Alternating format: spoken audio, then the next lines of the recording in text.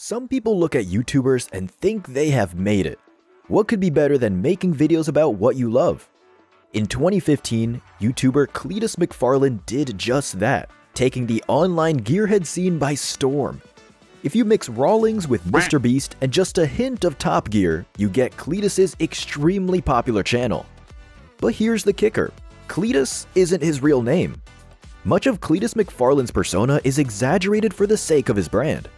Several people make the channel what it is, but who's the main man behind the character? Where did he come from?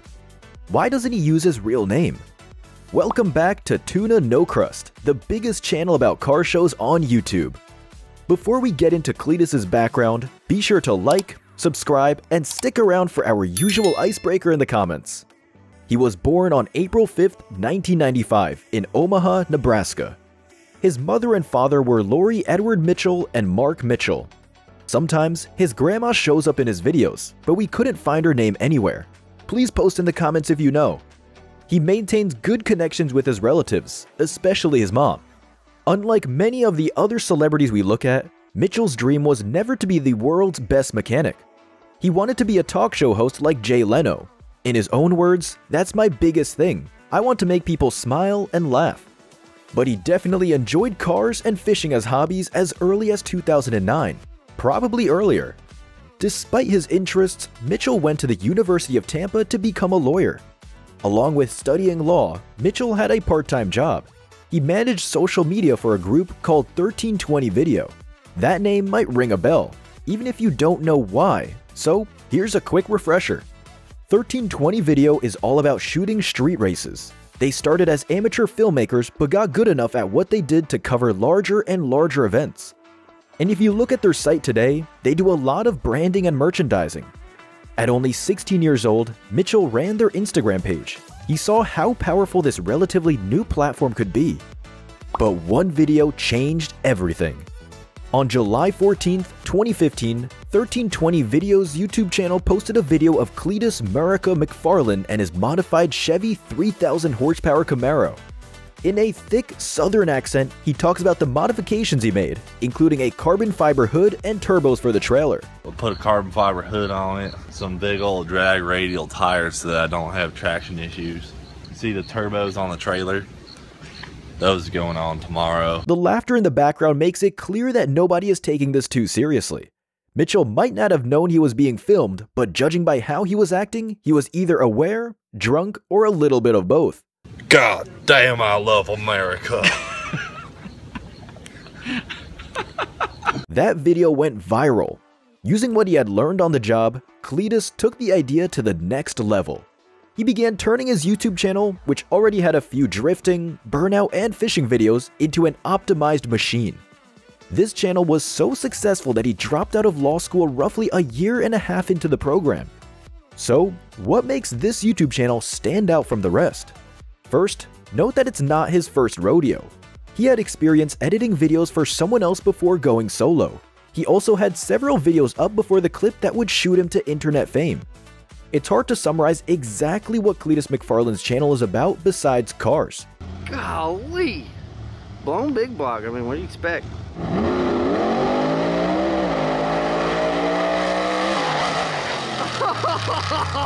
He easily jumped it.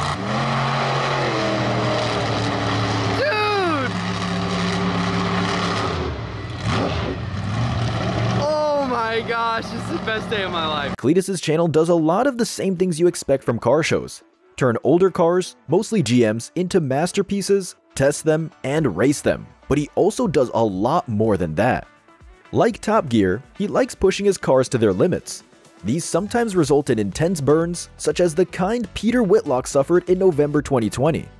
He also has videos dedicated to blowing stuff up.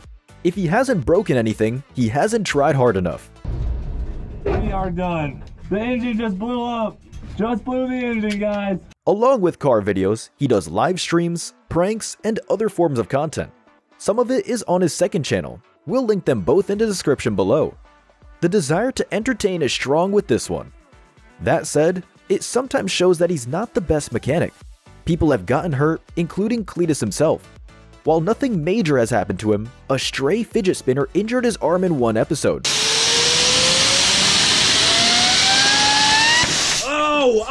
Oh my gosh! Oh, I got smoked! And the unfortunate incident in 2020 reminded everybody of the importance of fireproof suits. Usually, the pranks are harmless. Nobody was eaten by the T-Rex on the track. Cleetus is nonetheless dedicated to his work. He also allowed more people to help him make the best show possible. James Tall and Cooper Baghetti help him make entertaining videos almost every day. There's a whole team behind Cleetus. As his channel grew, Cleetus realized they needed something more. He wanted to race his creations without risking the streets or waiting for an official race. What's a guy to do? Buy his own racetrack, of course. Before you all do a double take, consider the logistics of this purchase. 1. Yeah, it's a lot of money. $2,295 million to be precise was the asking price. In exchange, Cleetus and his crew got a playground for every crazy car idea they had. And since YouTube content creation cannot wait for anyone, having his own space to test all those things will help his channel for years to come. What was the racetrack before Cleetus took it over, you may ask? Well, it was so-called Desoto Speedway and was a functional racetrack for over 40 years. Many people came to watch Friday and Saturday night races under the lights until one night in March 2017, which changed everything. During a race, one of the best drivers of all time, Dave Steele, lost his life due to a horrific accident during a race. After that horrible loss, the track was forced to reevaluate the track and its condition. Given this incident, the aging track in need of repairs, and the owners aging, they came together one last time in November 2018 to say goodbye to the track. And in 2020, it was sold to the new redneck owner, Cleetus McFarland. Better still, if you happen to be in Florida, the racetrack is open to the public. Cleetus wants everyone to see his awesome cars in action. Some people even visit Florida just to see Cleetus. You can buy tickets for some of the events on his website. Mind, he had a lot of help buying the Freedom Factory. His sponsors included Motion Raceworks, a site that sells parts and makes tech tip videos on YouTube, Texas Speed and Performance, another part supplier, Holley, a brand that also has its own YouTube channel, and Nitto Tire, which makes tires. Other sponsors may also have been involved. It's still impressive that he got that much money for a testing ground. But how did he get the following and sponsors to buy an entire racetrack in the first place? We're going to let you in on some, but not all, of what makes a YouTube channel a hit. The most important tip is that people like consistency. Cleetus posts content almost daily. You don't have to go that far, especially if you're new, but you do need to be consistent. People like having something new to watch, and they like knowing when to expect it. Cleetus's content hasn't changed much since that one famous video, even if the channel as a whole has grown to focus more on cars, so points there too. He also knew what he wanted his persona to be. He took a Florida redneck personality and amplified it. The name Cleetus sounds more like a redneck name to most Americans than Garrett, probably thanks to The Simpsons. You'd never guess that he went to law school. He clearly put that childhood dream of making people laugh into Cleetus's character. Cleetus and his crew put a ton of work into every episode. An interview in Drag Illustrated mentions how important it is to make good content. Even if a video gets a lot of views, it could be a flash in the pan if the video itself is low quality. They realize that people come back for good content. Finally, Cleetus or Garrett was very good at developing his brand. From that video on, he had set his casual car kid from Florida brand into motion. He rented shop space. This created a home base for all of his projects, which he and his crew eventually grew out of. He was always focused on a casual, friendly gearhead atmosphere, even as things blew up around him. Here's a little secret. Merchandising is advertising. It's a great way to find other fans and share what you like without needing to say anything. But merchandising is essential for YouTubers, and not just because it gets the word out. YouTubers often make hundreds of thousands, if not millions, every month from merchandising alone. Getting just one of his $10 key tags means more to his channel than you might think. Cleetus is always pushing the envelope on what he can do to promote his brand, and have some fun in the process.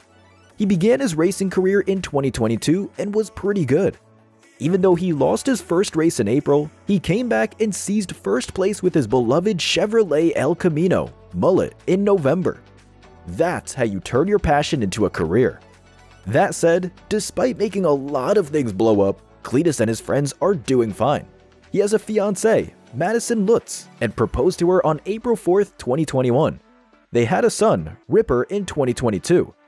The couple frequently shares pictures of their two dogs, Holly and Skiff, as well as other snapshots of their lives on Instagram.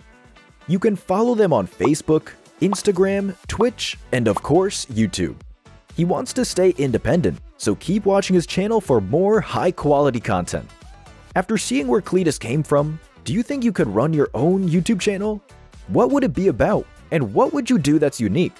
Also, could you picture Garrett Mitchell as a lawyer when he's so entertaining to watch? Let us know in the comments below. Thank you for watching to the end, and don't forget to like and subscribe before flying off to Florida.